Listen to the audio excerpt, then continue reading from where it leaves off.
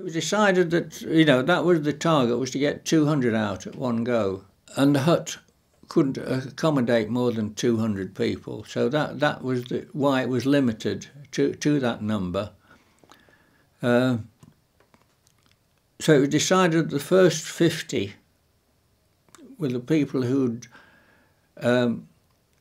was considered to have the best chance of making the home run. Then the other 150, you know, everyone who'd been involved were asked if they wanted their names to go into the hat. Not everybody wanted to. I don't know what the total number was who actually decided, but then their names were then put in the hat and they were drawn out.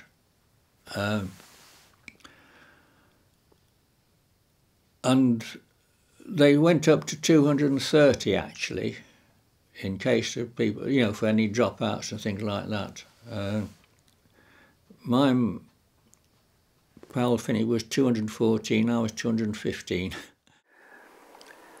So on the day, 24th of March, all those who'd drawn the numbers for going out had to be moved into hut 104. And we who were residents of 104 had to move out and take their place. This had to be done on a very disciplined sort of regular basis so that the Germans wouldn't think, what the hell's all these people shifting back and forwards. Decided that 9 p.m.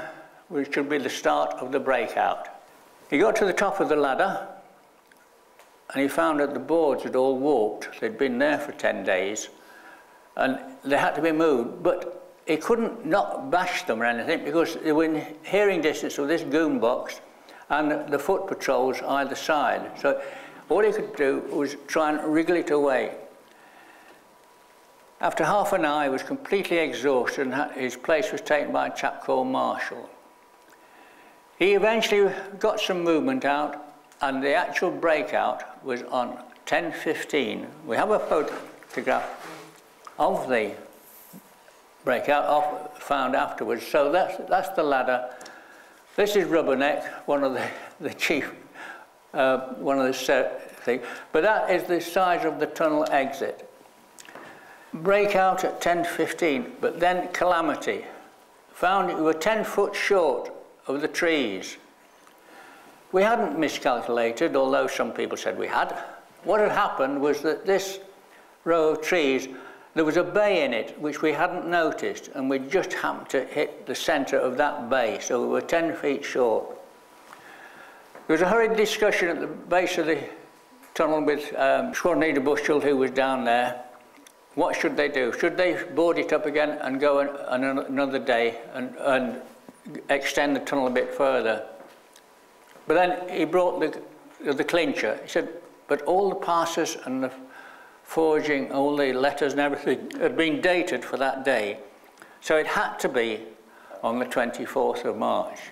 Harry Bull was sent out into the wood with a rope, and by a system of signals was able to tell them when it was safe, because these men in the goon boxes, their attention was with the searchlights into the centre of the compound.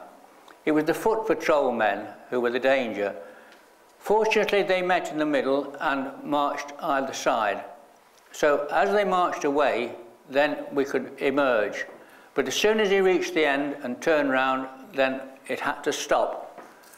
But obviously this made progress very slow. We were soon behind programme. Then 1 o'clock in the morning, an air raid sign. All the lights went out. Ideal. The only snag was that all the lights in Harry went out as well. So someone had to nip along and light all the little oil lamps, which took some time. But once that was done, then progress was much better and we caught up a little. Then the all clear came and lights were resumed and back to the rope signalling again. By 5 o'clock in the morning, it was decided that this was nearly at the time that it would soon be daylight and that number 90 would be the last man to go. And he was sort of perched on the trapdoor of Hut 104. But for some reason or other, this foot guard decided to cross the road and march back up this side. He probably wanted to relieve himself.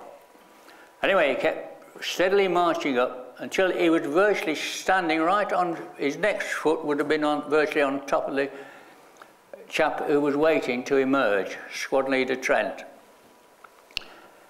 He must have detected some movement, the goon, because he started to whip his rifle off his shoulder. Rebel Carter, who was on the end of the rope, jumped out, "Don't shoot, don't shoot, Nick Sheehan."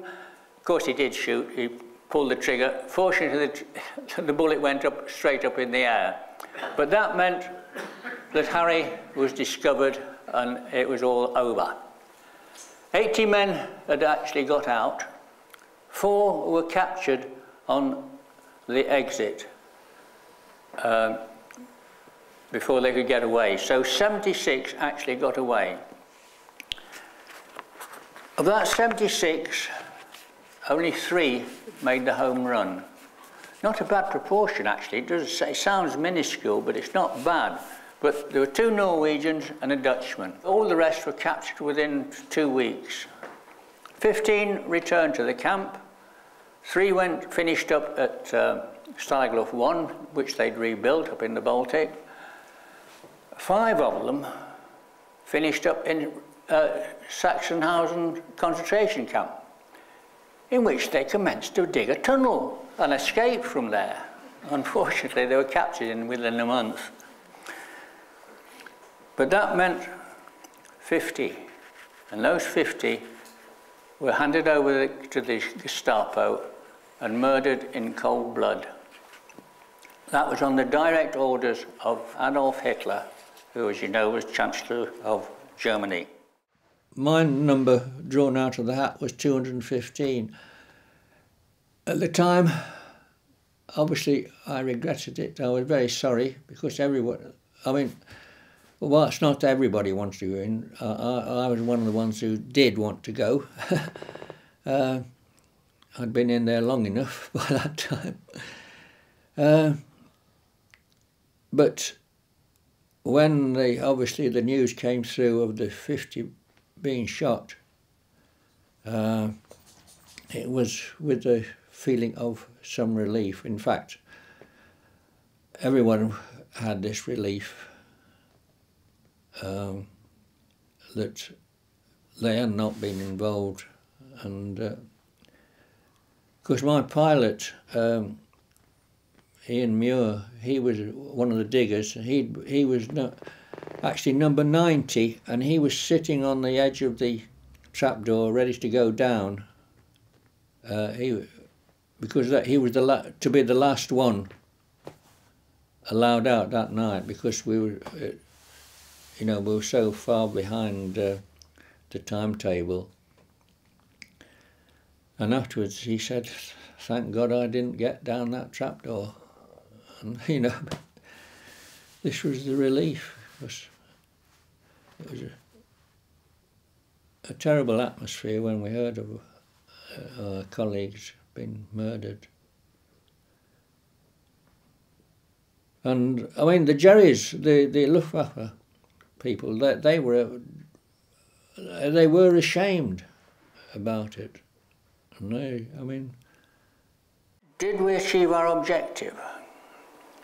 Well, records show that nationwide hue and cry, Großfahndung, was raised. Over 5 million, it was the highest search order capable. There were certainly 2 divisions of the army who were located with us searching out. And as I say, there were over 5 million. There were 4,000 arrests, mainly deserters from their own forces. So we certainly made major use of the army's forces and resources. But what a terrible price we paid. Again, futility of war. It's never left me, the experience. And people said, "Oh, you were unlucky to be shot down so early." Okay, I say to him, I couldn't care less. I'm alive today to tell the tale, but I'm really proud that I had the opportunity to experience it, and the people I met, and if you like, I think it made me a better person than I was because of a lot of people I met out there. I don't think there's many days when you don't think something, you think about it. But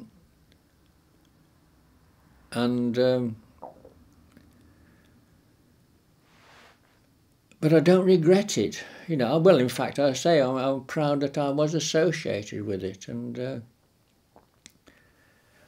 but I can't understand why people are so interested in,